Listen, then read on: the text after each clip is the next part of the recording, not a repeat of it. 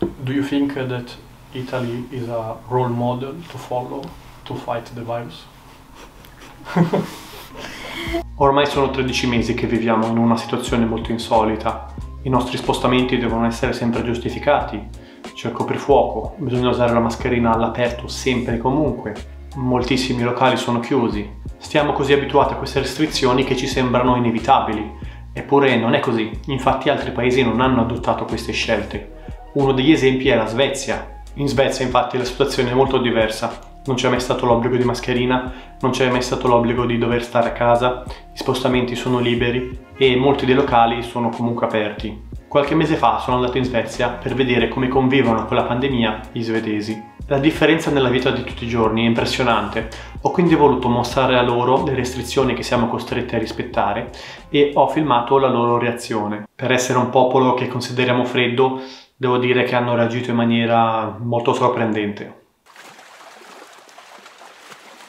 To move we need a special reason, so we have like to put here work, if we are sick we are going to the hospital. So they stop you in the street and you have to show them this? Or if you don't have, they will give you one. So okay. Like you need to prove that you are doing something that is legal. So I wanted to ask you your opinion about this.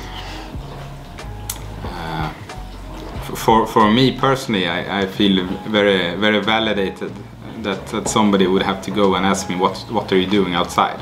As a grown being, I would feel like I'm 6 years old, with somebody always asking what are you doing, why, and you having to justify myself. I think that will make people really crazy and angry, because Swedish people are really used to live in not very under the strict rules. They have been always relaxed. You never needed to push too much Swedish people to make them follow the rules, because they usually do it by themselves. Do the Swedish people would think? I think that would be a big demonstration, more or less. I don't believe people would really be open to that. But they would be angry because of what exactly? Privacy? Because you didn't ask me. I said that's how most people think. You didn't ask me. Ah, okay. I didn't ask for this. Yeah, because then they would probably call it dictatorship, and you know.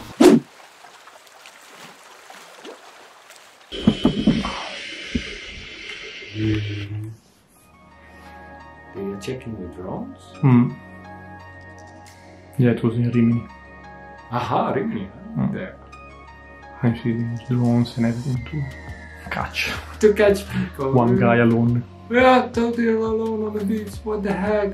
What can he be like for risk? This I think is totally out of sense. I have to say. He's getting fine. Yeah. Now this I totally do not agree.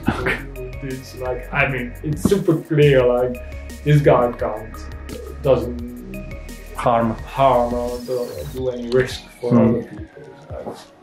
Yeah, so the police checks if there are people, also if they are alone. So they go around the beach and... Yes, they check.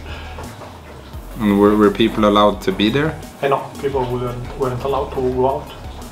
And what would happen to this guy then? They were fined him. How much? Between 400 and 1,000. 400? Yeah, and 1,000 euros? Yes.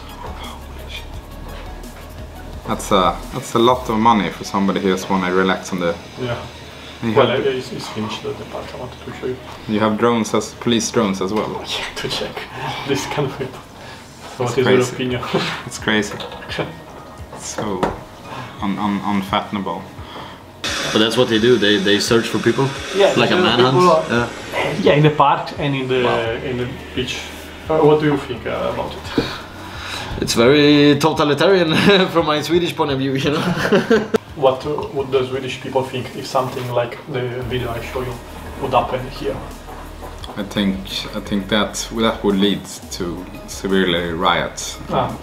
And the Swedish government, they don't have a right to tell people not to be in a place. That's not no right they have according to Swedish laws. What would happen if it was here? Like what the people would think of something like this? Like the rule is you Oh, you that cannot would go out. be, yeah, I mean, there would be a lot of writing in the media about that this is not an effective way to fight the pandemic, and is this really the way that we should use our tax money? There would be tons of articles about how useless that this would be. Okay. That is what I believe. Ah, so you mean... And then I mean in the good media, not in the small media. Okay. But do you think if it was happening here, how the Swedish people would react? Like they are not allowed to go out, not even the I can't even imagine Swedish people feeling like they're in lockdown in jail. I can't even imagine it. I don't think, like I said before, I don't think it would be a good reaction. It would be angry. Very angry, especially on social media. Everywhere. Do you think that Italy is a role model to follow from other countries? No. Okay. No, I don't think so. I understand why they do it. I mean, but in this, like you showed in the video, I think it's too extreme. That's not making the thing better. To say. Do you think that Italy is a model to follow? Italy? Yeah, in order to... No. We're a model to follow. Italy is a role model to follow to fight the pandemic.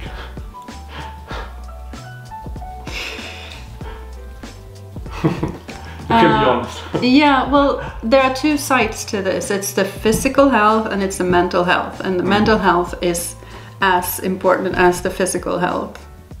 It is very important. And what the countries that are putting on curfews on their people, they are not really considering the mental health. But I think that we will come out a little bit stronger when it comes to our mental health, because we have been able to go outside. We have been able to meet people that we care about outside